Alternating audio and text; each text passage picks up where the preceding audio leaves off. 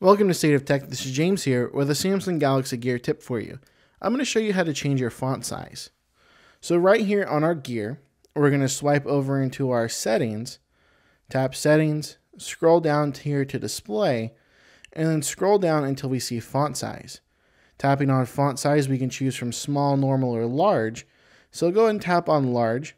Now you see all of the font on our device has been changed to a much larger font that we can now see a little bit easier here on our device. Now it doesn't really change the font size on our clock interface.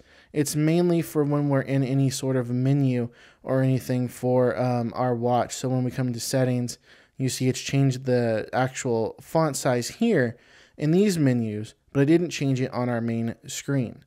So once again, we're going to come into our settings. We're going to scroll down to display, come down here to font size, and then we can select the font size we'd like to use for our device. Default is small, and then you see how it looks here with small font here on our device.